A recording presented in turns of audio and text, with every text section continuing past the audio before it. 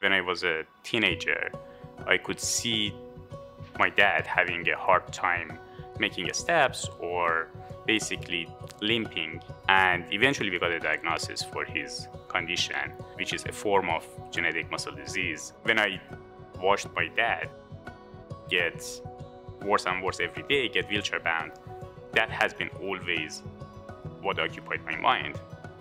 There's got to be a way to fix this. Genetic muscle diseases are caused by mutations in specific genes. And we know that if we deliver a healthy copy of the gene that's broken, based on animal studies, you can actually have therapeutic benefit. You can even reverse the symptoms. There's been these recent advances in genomic medicine that make it possible to go in and to correct genetic mutations that can cause really devastating diseases. But the problem is, how do you get that into an individual? How do you get that into a particular tissue, particular cell type in a way that's safe for patients? There are ongoing human clinical trials that use certain type of viruses called adeno-associated virus or AAVs that are non-pathogenic viruses to deliver the genes into the body. But there's a major challenge with that. And that challenge is these viruses are mainly targeted to the liver tissue, not to the muscle.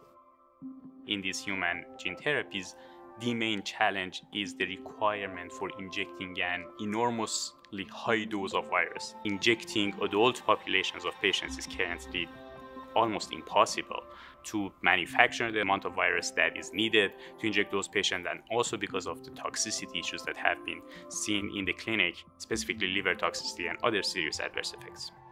What we have been trying to do is to develop a technology that enables us to engineer these viruses, evolve these viruses in a way that we can give them the instructions to go where they need to go. That has enabled us to identify not only a virus, but a family of viruses that are extremely potent and able to deliver transgenes into the muscle tissue.